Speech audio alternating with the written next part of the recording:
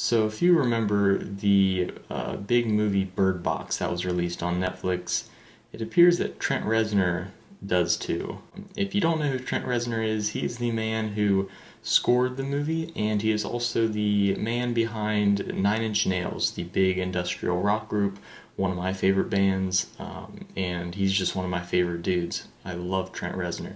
But in a recent interview, he came out and said Bird Box was a fucking waste of time. You get him, Rezzy. And he even went on to say, we thought no one's going to see this fucking movie, which he said about the Netflix blockbuster. So if you don't remember Bird Box, it was a film released on Netflix. It was kind of in the same vein of The Quiet Place or like The Happening. I think I reviewed on this channel. It kind of seems like a mix between those two films, and it was huge. I guess over 45 million accounts on Netflix watched it. It was just a sensation for a while, with people posting all sorts of memes with their eyes covered, and people walking in traffic not being able to see, and doing all sorts of things with blindfolds on. And overall, the movie was, I think, extremely overrated. It was okay.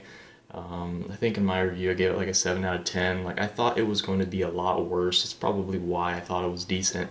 I really didn't expect much, but it wasn't horrible. It just wasn't that great. I don't know why it became this huge sensation. Maybe it's just because people saw Netflix could actually make a movie that had big actors and was actually like on par with some of the bigger titles that could come out on a theatrical release. I don't know. Trent Reznor said the experience with scoring Bird Box was horrible. So in this recent interview, Reznor pretty much slammed how the people behind the film used his score. If you don't know, Trent Reznor has scored huge movies, mostly by David Fincher. It includes The Social Network, which I believe he won a Oscar for, and The Girl with the Dragon Tattoo, Gone Girl, and Waves. But as far as Bird Box goes, Trent Reznor says he looked back at the experience and calls it a huge waste of time. Why is that? Well, because they just didn't use his music the way that he wanted to. Trent Reznor says, when we got immersed in it, it felt like some people were phoning it in, and you're stuck with a film editor who had real bad taste. And he says that's kind of a barricade to getting stuff done in the film, which, yeah, I mean, if you have somebody who is just phoning it in, not really putting their full effort into something, isn't passionate about something, especially a film, and if everyone's not on the same page, it's going to suffer. It's going to be a barricade. But he said that was a barricade, and the final icing on the shit cake was we were on tour when they mixed it, and they mixed the music so low you couldn't hear it anyway. Which I do remember, that's a part of the film that I thought was kind of weird, because I knew that Trent Reznor was behind the score, but the soundtrack it never really shined through. It was always just kind of in the background. It was nice. It was real nice. I think they did a real great job, but it feels like they kind of underplayed it. If you get someone like Trent Reznor and Atticus Ross, who have done The Social Network, to score your film, you probably want to put that as one of the forefronts of it. That's a real good thing. That's a big thing for publicity and just getting the name of your film out there.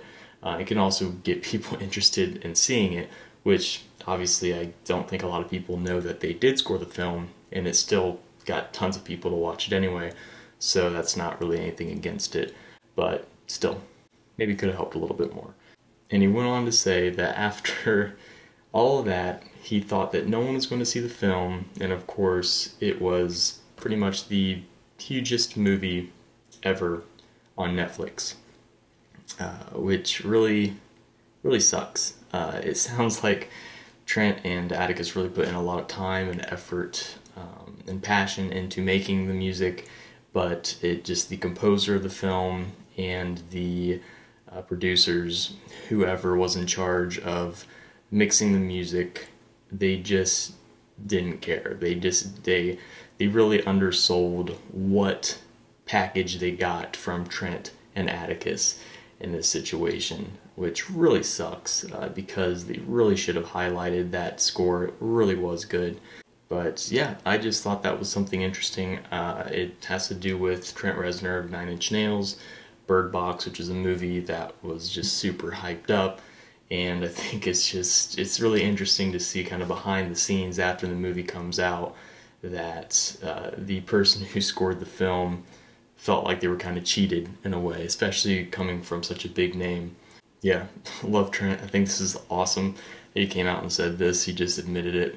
So let me know what you think in the comments down below. How much does a score really influence a film when you watch it?